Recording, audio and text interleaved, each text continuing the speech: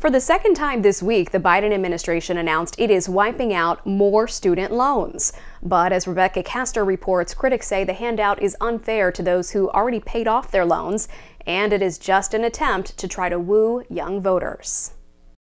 Thanks to what we're doing, that student debt is no longer holding you back. President Joe Biden smashing his own record, canceling more student loan debt than any other president.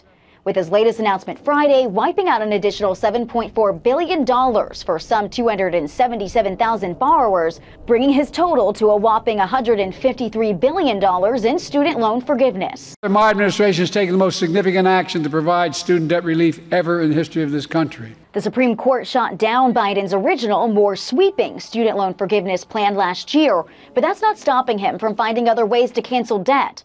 The White House says it's using existing programs such as SAVE, a plan for low-income borrowers launched last year.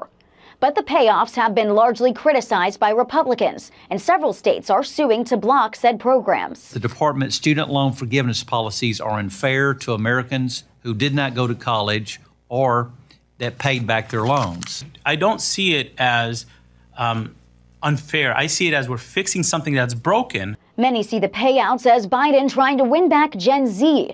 As a recent Fox News poll shows, more young voters support Donald Trump over Joe Biden. The student loan forgiveness, these things that they are just handing out are not going to buy them the votes that they need. It's very clear that it's getting desperate. Earlier this week, President Biden announced a proposal that would eliminate student debt for more than 30 million borrowers, which could go into effect as early as the fall.